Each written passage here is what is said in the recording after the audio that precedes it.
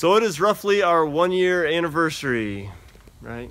Not to each other, the channel. It is the channel's 1-year anniversary. 1 year ago, we cut the iPhone 7, and that was like our 3rd video. Yeah, I think so. I waited in line all morning to get the iPhone. I spent my own money, and I cried when we cut it.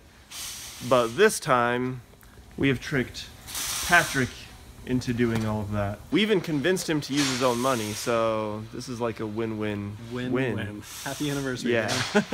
Last time we cut the iPhone 7, we cut an Apple logo into the middle of it, but we brought Patrick in because we want to do something unique. So we're gonna take this iPhone and we are going to craft a ring out of it. Can it be done? I think it can it be done? It can be done. As a test, we took the old iPhone 7 that we cut, and Patrick was able to make a ring out of it, but that's all we're going to show of it for now. So we know it can be done, but we needed one out of the 8 just because it's newer, it's better, it's waterproofer. Okay, Patrick, give us an official unboxing. Nice, nice. If you have anything you want to say about my fingernails too, please let me know. Here it is. That was exciting. Yeah, and expensive. And it looks the same as the 7. Yeah. Oh, wow.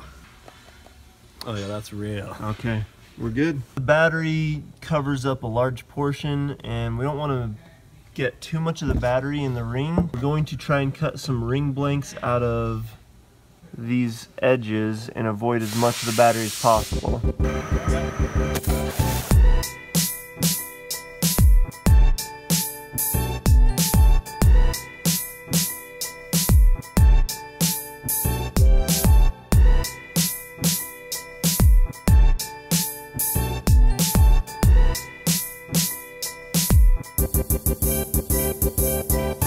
Right here. Ooh.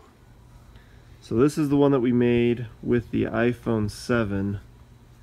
You encased it in resin first? Yep. Infused the whole thing with resin so it'd hold it together, and then just made a ring out of it. And how long does it take you to go from that to that?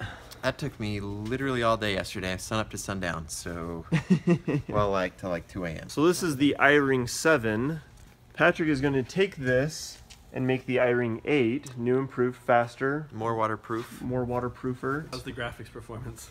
40% faster, I think. In the words of Tim Cook himself. Sweet. So you'll have to go to Patrick's channel to see how he finishes up that ring. To win this ring, or to have a chance to win it, there's going to be a link down in the description. Click on that link. It'll take you where you need to go to enter. And Your forehead looked pretty shiny in that last shot.